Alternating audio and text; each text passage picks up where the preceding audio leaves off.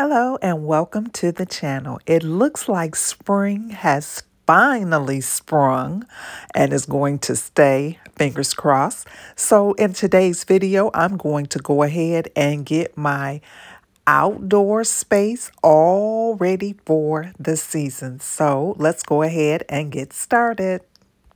Now, my outdoor space during the wintertime goes completely uncared for. I have things that have not survived the winter season. Yeah, it's just a lot to get together. So we're going to go ahead and get started today. And I can tell you now that I was very much so wrong that spring was here to stay. It was 80 degrees, I think, on the first day that I started here. It was in February. And child, winter came back and we had some 40-degree days. And anywho, I think we're back to some decent weather. So I'm going to go ahead now and get it going. Now, this project, as many of my home projects, took many days to do, partly because of the weather and then also because I just take my time with things like this. This fiddle leaf fig was in my home and it started to struggle. It just like all of a sudden took a turn for the worse. And on one of those nice warm days here, I decided, oh, I'll put it outside. Maybe some natural sunlight will help it. Well, it went down below freezing one night and I forgot it was out there and the rest is history. So yeah, I have to start all over again with fiddle leaf fig because I loved it and I had much success with it for a while. But anyway, let me go ahead and look at my garden beds here. Now, I like to do container gardening. I don't have a whole lot of space for planting out here on my deck, but I do like to try my hand at whatever it is that I can do. So what I'm going to be doing today is just kind of getting out these dead plants out of here, replacing some of my soil and getting my pots ready for the planting process. I like to plant tomatoes. I like collard greens and lettuce out here. Those are the ones I've had the most success with, but I've also planted some string beans and some cucumbers in the past as well. Just whatever I can grow in a container pot.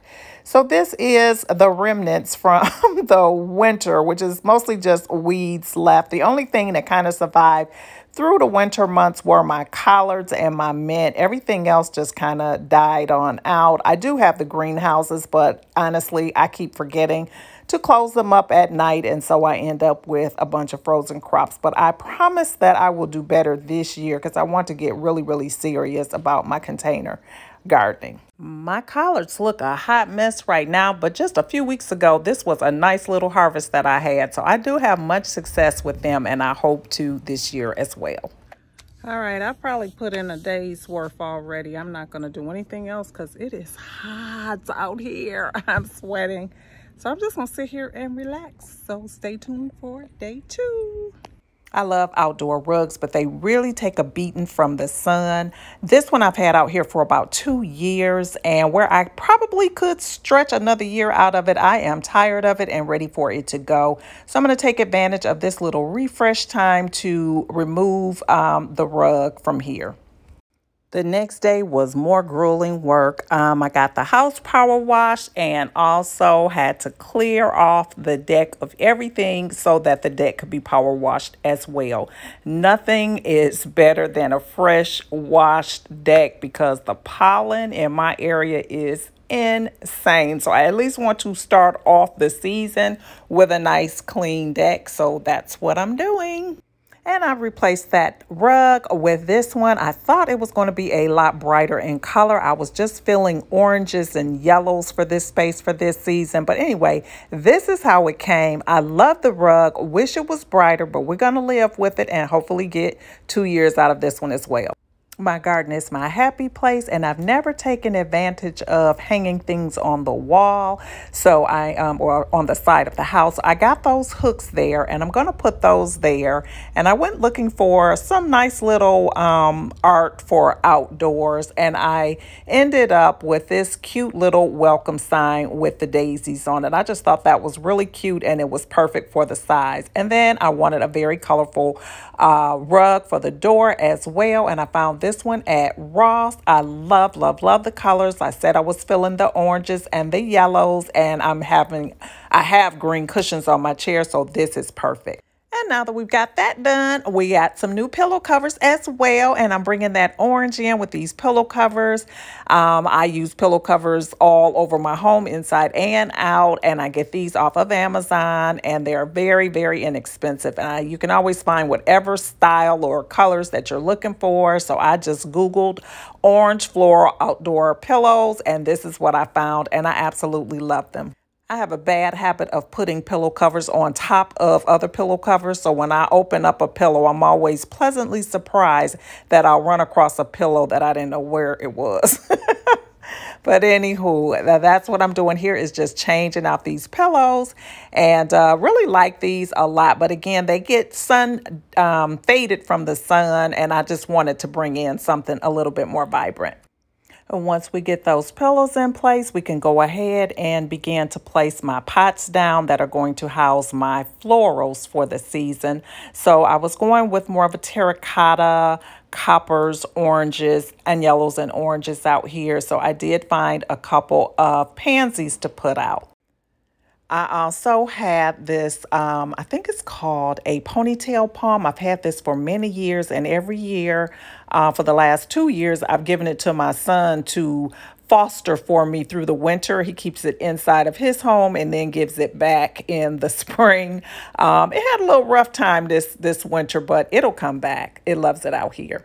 So now I'm going to go ahead and cut down these things that are in the garden, because now I can begin the planting season. Several days have gone by and the weather seems to have tapered off and be more consistent. We're no longer going down to freezing temperatures during the night, and then the daytime it's nice and sunny and bright.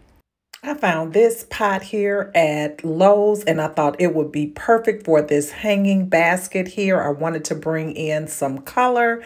This one did not have the orange in, but there was a little space in there, so I ended up adding my own orange into this.